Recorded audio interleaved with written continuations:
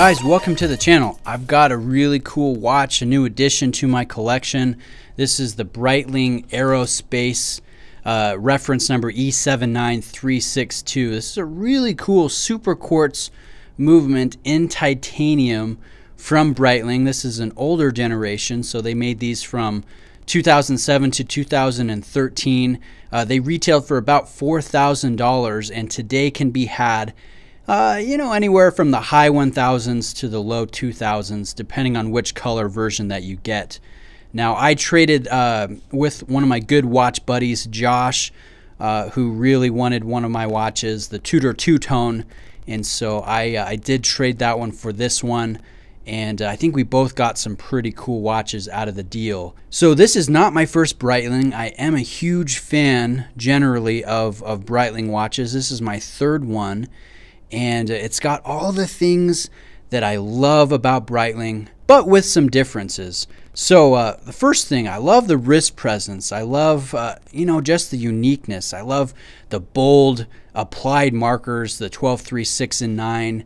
Breitling is kind of an in-your-face brand, and I really like that. I love the professional 2 bracelet that it's on with those small diagonally cut links. And all of those are machined out of titanium, so this has a good kind of deeper tone to it, a little bit different from stainless steel, and of course the lightweight is very evident when you have it in hand. I also like the diver bezel with the rider tabs at the different 12, 3, 6, and 9, and notice how each one has a little bit of a portion that goes over the polished section of the bezel. So you can see as I rotate this around, it's kind of riding over top of that section, and it's just kind of a fun detail. The bezel action is very easy to operate. It's easy to grip, and it's pretty standard from Breitling.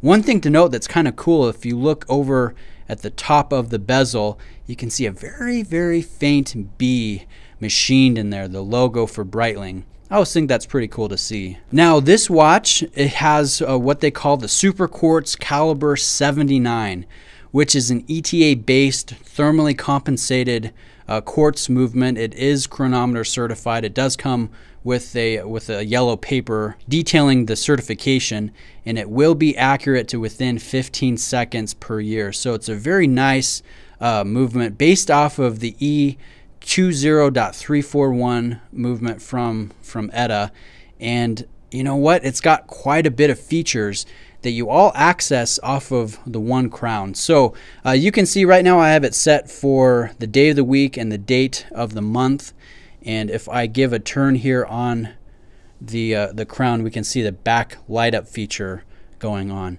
Now if I twist it faster, it switches to different settings. So now we have running seconds and a date. If I twist it again, we've got the time, and then,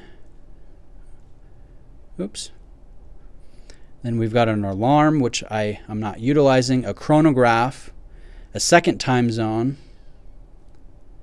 a timer, a lapse timer, and then we've cycled all the way through. So there are quite a bit of different features, and I would say that if you're buying one, you definitely need the manual because it's not intuitive to figure it out.